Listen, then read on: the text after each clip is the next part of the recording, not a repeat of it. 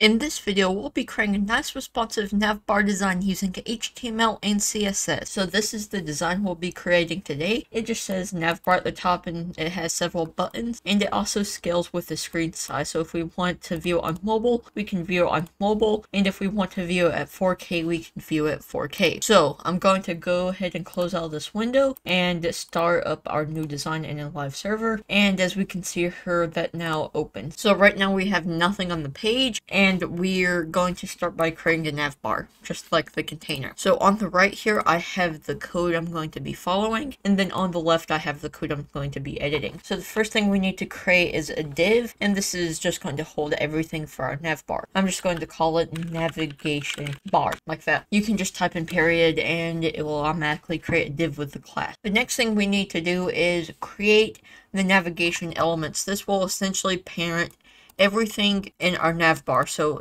that includes like the logo and then all the buttons. So you can simply type in dot and then just call it like navigation element, and then press enter, and then that will create a div.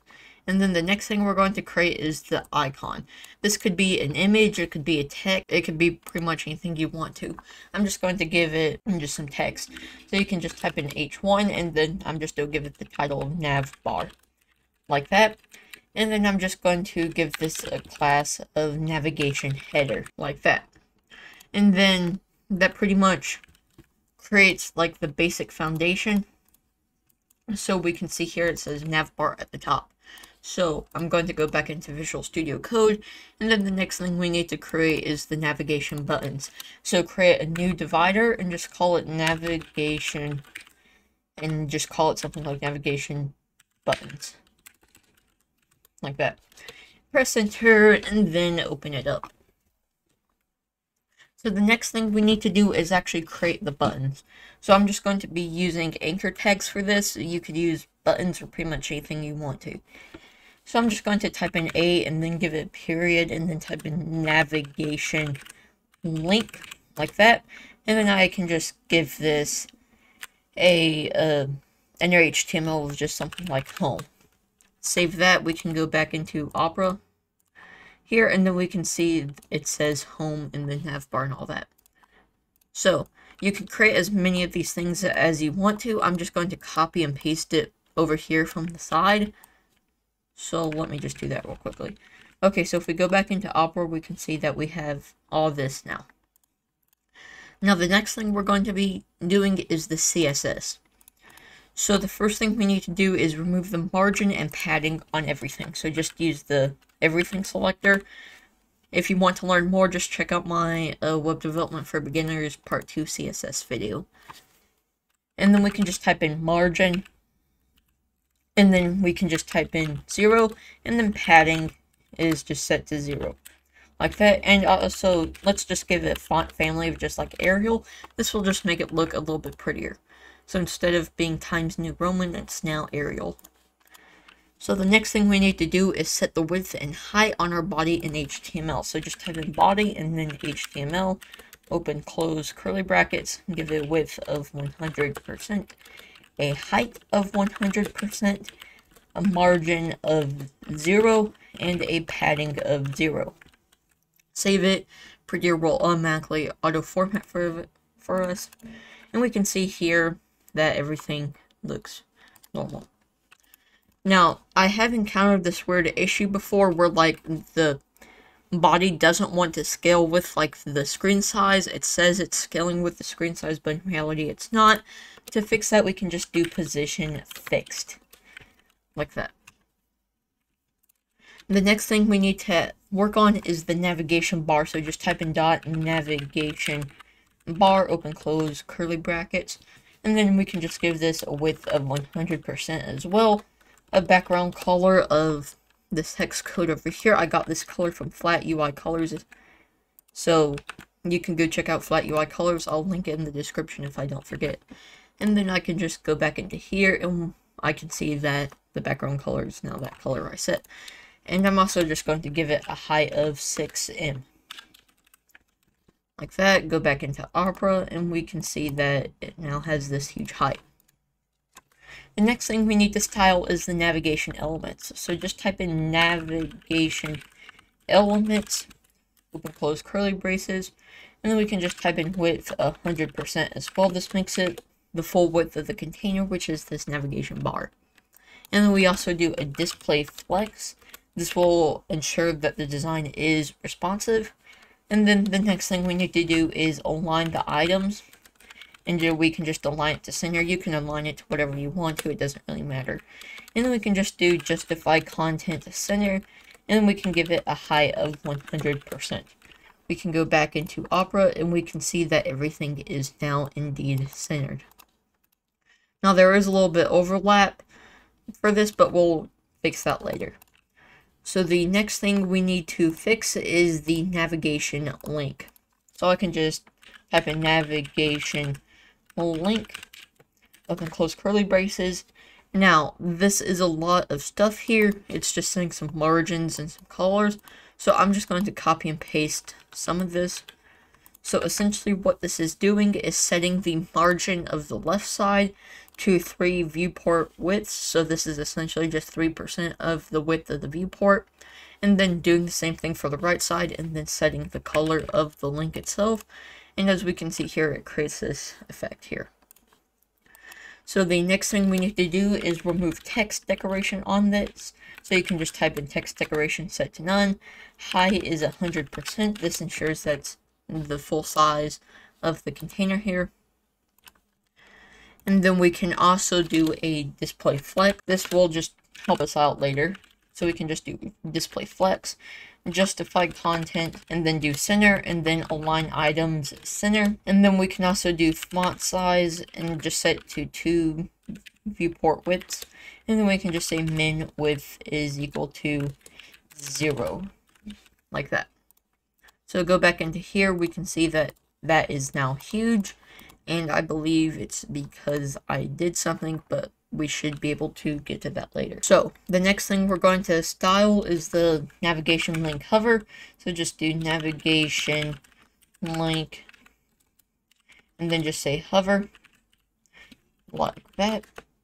And then I'm just going to set the background color to a black color that's half transparent, and then we can go back into here and we can see that the background color is now that color.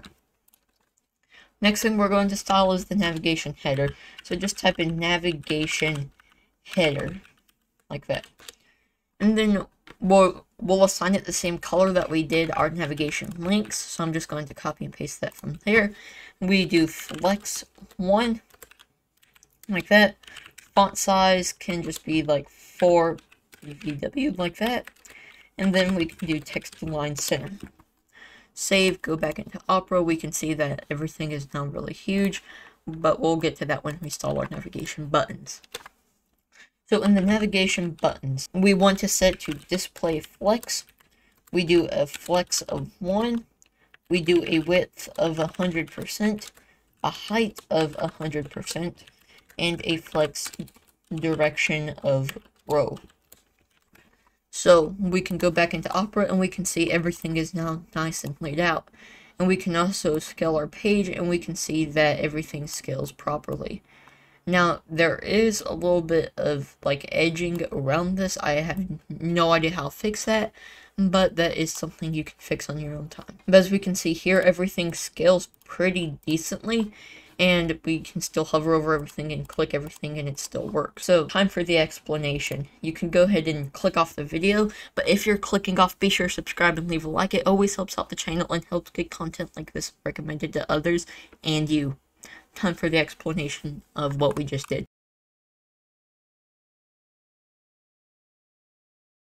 Okay, so when we're defining our navigation bar, we're using just a div. There is such thing as a nav element. I prefer not to use it, but essentially we're just creating a container for everything in our navigation bar. And then inside that we're creating navigation elements, and that holds our header that says NAVBAR. And it also holds our navigation buttons, which is a container that holds 5 buttons, and each of these buttons is an anchor tag, so we can have it linked to somewhere else. And we can just have like 5 buttons. You can have as many as you want to since we're using Flexbox. Now in the style link, we're setting the margin to 0 for every element, so essentially the space around every element is getting set to 0, and then the padding, which is essentially the area between the content and the container, is getting set to 0. And then we're just defining a font for every text on our page. And then we're selecting the body in the HTML. And essentially what we're doing is setting the width to 100%. This ensures that it takes up the full size of the viewport. And then we're also setting the height to 100%, so it's taking up the full height of the viewport. We're setting margin to 0 and padding to 0. You don't have to do this if you've done it up here, but it just makes it look better. And we're also doing a position of fixed, so it always stays at the same spot. And then in our navigation bar, which is the container that we defined, we're setting the width to 100, so it takes up the full width of the HTML. And then we're setting the display to flex. Flexbox is a really powerful way of laying out elements in CSS. We're aligning the items to center, so instead of having them on the left side, we're just centering them in the navbar. And then in justify content center, we're centering them vertically instead of horizontally. And then we're just saying the height to 100%, so it takes up the full height of the navigation bar.